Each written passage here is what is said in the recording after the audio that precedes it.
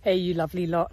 I'm up in the mountains this morning and it's beautiful. And I'm reflecting on Chris Dawson's sentencing and Lynette Sims. And I think it's really interesting that Judge Harrison said that Chris Dawson is the author of his own misfortune. And I 100% agree with that. And it was self-indulgent brutality. He wanted to be exclusive with JC. And the totality of the circumstantial evidence showed that Lynnette never left Bayview and she never left her children. And that was something that was consistent. That's what people said about Lynnette. That's what her family said.